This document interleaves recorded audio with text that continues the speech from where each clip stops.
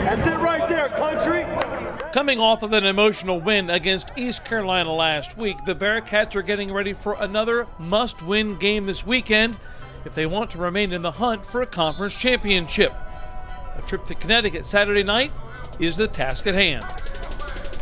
Guys know what we got to do around here. It's going to be cold. You know, that's not going to affect us because it's cold here in Cincinnati. It's colder here in Cincinnati than down there. But that's not going to affect us. We're going to go down there and do business. It's like anybody. Like, you know, they may not have the best record in the world, but for some reason we just go against each other and play each other real hard. And like I said, it's a big rivalry. The rivalry is still there, and I'm guaranteed they want to beat us just as bad as we want to beat them. UConn has been an obstacle in the past for the Bearcats in must-win games on their way to championships.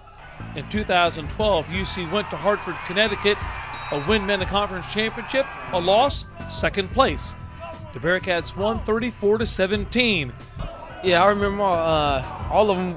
It took us to win the conference, to get a share of the conference win against Connecticut. And that's what we did. We got a share of the championship. And we know what we got to take to do to go down there to win the conference is beat UConn. A year earlier, 2011, Connecticut came to Cincinnati. Same situation. A Bearcat win was a conference championship, and they won 35-27 and got to celebrate with their home fans.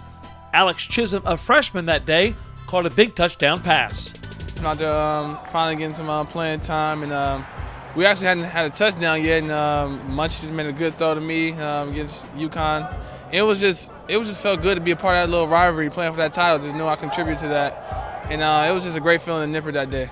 A win Saturday night does not guarantee the championship. There are still 2 more games to play after Saturday.